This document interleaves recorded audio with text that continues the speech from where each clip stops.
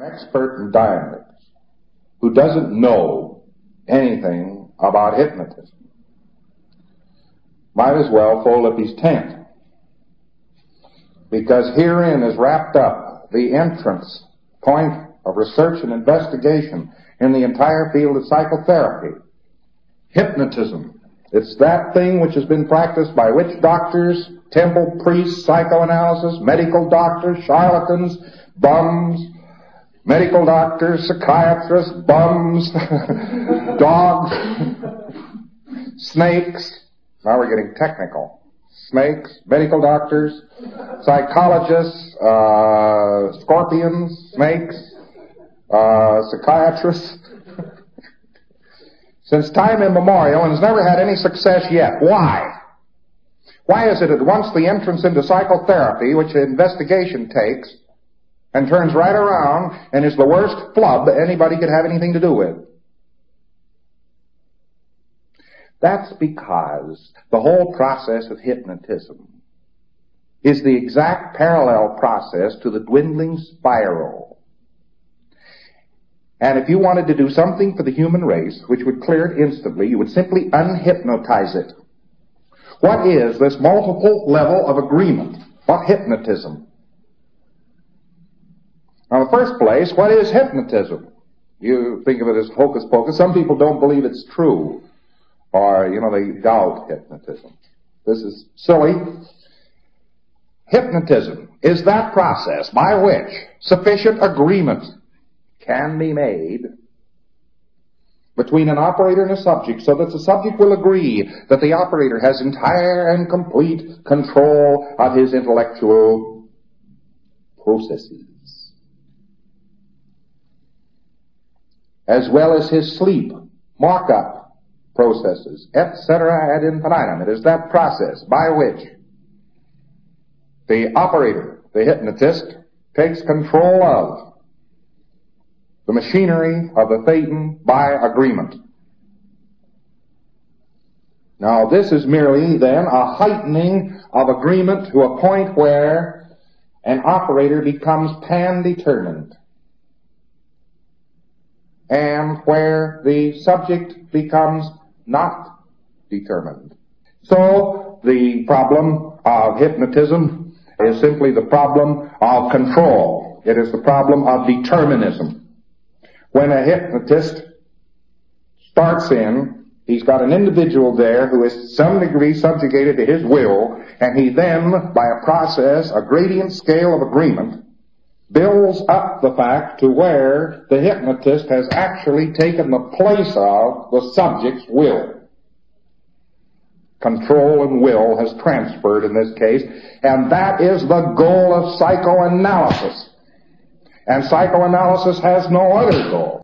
We have to have people transferring around, according to psychoanalysis, before we get anybody well. If you can just get a patient to transfer over and be the analyst, why, you've succeeded. Think of what you would do as an auditor if every pre-clear you had was to become you, and that's all. That was your total cure, was to have that pre-clear become you. And now let you be, not your fairly good-shaped self, but a seedy, rattle-brained guy who is completely overboard on the second dynamic. How about this?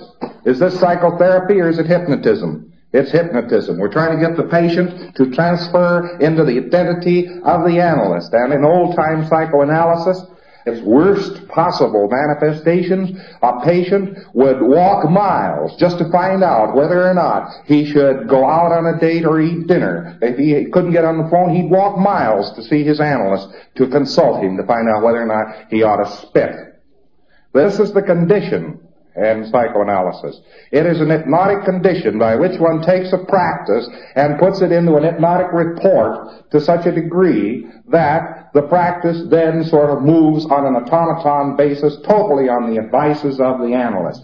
And analysts aren't that good, and individuals aren't that good, and they never will be. He has enslaved so many intelligences, overtly, that he at last has come to a point where he himself is so enslaved that he can't budge or exhibit free will in his activities and environment. Well, what about this? if hypnotism is so very, very bad, I'm not saying it's bad, I'm merely demonstrating the condition it results in, and if its condition that it results in is so desperate for both the hypnotized and the hypnotizer, why then it must be an interesting state of affairs. So if we look across the whole field, we can find that we can induce hypnotism on any dynamic merely by suppressing the determinism of an individual on that dynamic and supplanting that determinism with one's own will. Now, as I talk to you and teach you in various ways about life, about the mind, about other things, I ask you every time when you look over this information, I'll teach you a process, yes, with great ardor. I'll teach you a process so that you will do it right.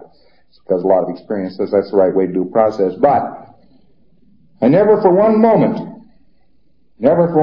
ask you to take anything completely on its face. I never for one moment ask you to take anything completely on its face value. It was necessary to locate some of the central threads of truth and weave them together in some fashion so that a ladder was thus created. But we have nowhere along this line gone deeper into and departed further into arduous and more onerous methods of control and duress for pre-clears. Yes, an auditor today, because of the velocity of his processes and so forth, can be sharper, can be more insistent, and so forth, to a pre-clear than he could previously. But look at where we've graduated from in psychotherapy. In Book 1, it talks about Dianetic reverie. You realize that Dianetic reverie is the thinnest upper level possible of hypnotism. Here the auditor had to take a certain amount of control over the pre-clears bank in order to get the pre-clears bank operating at all. The only excuse we had for doing this, for inducing anything like an attentive state of mind on the part of a pre-clear, was because pre-clears were not able, in the main, to do these processes. My first investigations were undertaken at the deepest levels of hypnotism. I was looking for the unconscious mind. And I found out it was a lie. I found out it didn't exist, that there was no unconscious mind. But I found that during moments of unconsciousness, there was a recording mechanism which recorded everything. That didn't look like an unconscious mind, did it? It looked like a mind that was terribly conscious. That's a curious thing. If they would just open up the front door right now and bring in somebody who had gotten well, who observably was better through having been hypnotized, I would take back at least 1/100th of what I've said today. Yes, you can get a fellow so apathetic that he will no longer register a facsimile. Yes, you can get a fellow so convinced under the determinism that he's well that he'll go around like a little automaton, saying, and there's your hypnotized case. So as people go down a dwindling spiral, as their abilities, urges, dynamics in life suppress, they're going gradually to sleep. And they go gradually to sleep on the first, the second, the third, the fourth, the fifth, the sixth, and seventh, and eighth. And hypnotism is an activity engaged in by this universe. And the hypnotizing of people is simply the dramatization of the physical universe. The society at large specializes in putting people to sleep about things.